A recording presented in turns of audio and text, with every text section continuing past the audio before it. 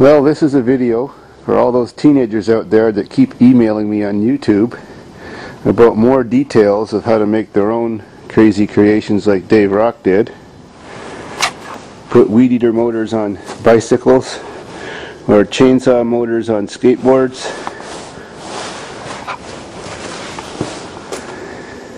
When you know what you're doing, it's all pretty easy. First, every small engine has a magneto that produces a spark when the magnets of the flywheel rotate past it. High voltage output wire goes to the spark plug. This is the kill wire. Every magneto on every machine has a kill plug.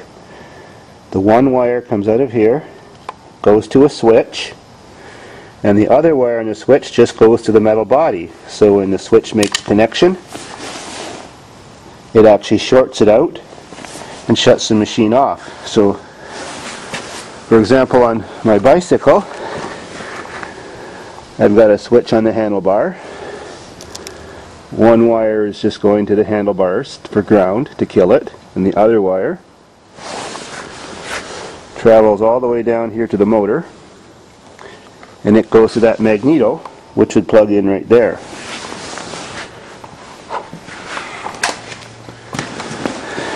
Others have asked me how to hook up the throttle.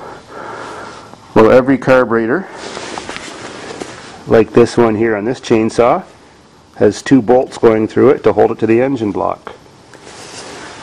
Well, on this particular model, the chainsaw, I made a little plate that sticks out that screws on to one of those bolts that holds the carburetor on. And on the plate, I just got a little bicycle cable holder fitting, like that's on the end of your brake cable, where it attaches to the lever, and mounted that onto that little metal plate.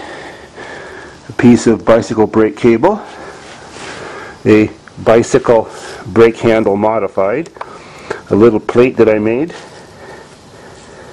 and so that's how it works. And that little bolt I weld in there with a nut is an end stop, so that if I squeeze my throttle too hard, it won't snap the cable or bend the lever in the carburetor. So you can see how it works.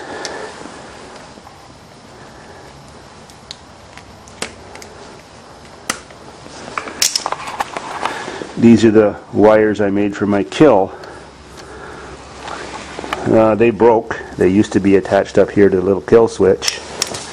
But one wire goes to that magneto and the other one just goes to the metal on the engine block. If you want to make your little motor go faster, have more power, you have to drill some more holes in your exhaust, or take your exhaust apart and take out the screen that's inside.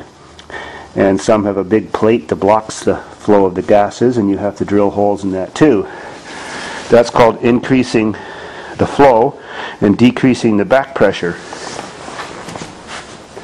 Chainsaw motors generally are better for making devices like this because they have more power and more cc's than weed eaters do, and they definitely have more torque. But whenever you get more power on a two-stroke engine, by doing that, you have to play with the carburetor. Most carburetors have two screws on them. These two screws are factory set for emissions, so if you turn them to try to give more fuel, it'll smoke more, may give you more power, but make more smoke, and that'll increase your emissions. So they put these plastic caps on, and if you need to do anything with your carburetor to make it work better, you can't. So you've got to get your side cutters and bite the hell out of this plastic, break it up and chew it up and rip it off, and then all you're left with is two screws. Now you can adjust them. Your mixture that says H on it, that says H right there, that means high speed mixture. The one that says L means low speed mixture.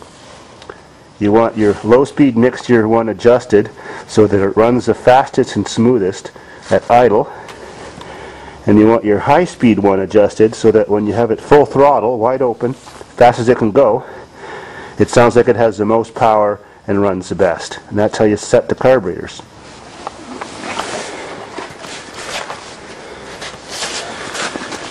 There is another way to give the carburetors even more fuel flow depending on what kind of exhaust you put on your motor.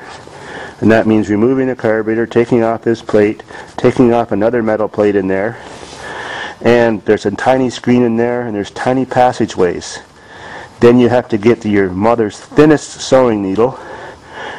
Sometimes leave it with a point, and sometimes file a little chisel edge on it. And then you have to scratch the little tiny holes in there and just make them the slightest bit bigger. Don't ever use a drill. It'll always screw your carburetor up. All drills are too big to do this job. The next problem when you're building these devices is the clutch. Chainsaws and weed eaters don't have the right clutch to attach normal chains to or pulleys to. As you can see, the teeth are funny. So you, like me, have to grind off all that tooth part and weld a pulley onto this clutch, or you can weld a bicycle sprocket or some kind of gear onto this clutch, and then you can modify the clutch so that you can make it into something useful. Mounting your engine is the next trick. They don't really have any place to make mounts, so I had to make a clamper mount thing that goes on here. Goes under the skateboard like that and screwed on. And it's got rubber packed around inside. And then here I took the handle off, made a plate, drilled a hole through it, then put the screw back in through the handle, and that's how that motor mount's made. And then there's another similar one on the other side.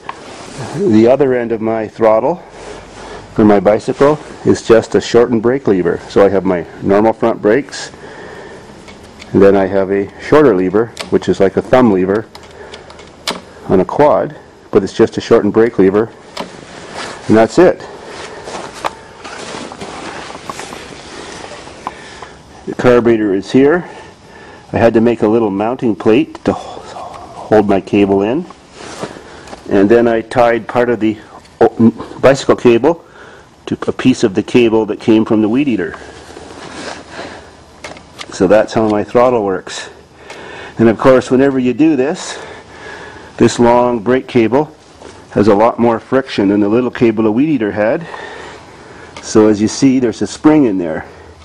You have to figure out how to mount a bigger spring than comes with the original carburetor so that it pulls your throttle back, so you don't have to end up going down the road stuck at full throttle, get into another high-speed police chase.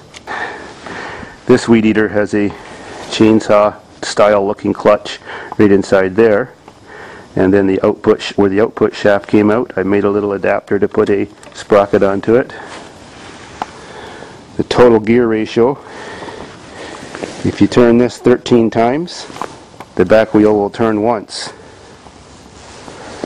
You got to get your gear ratios right or your machine will barely move.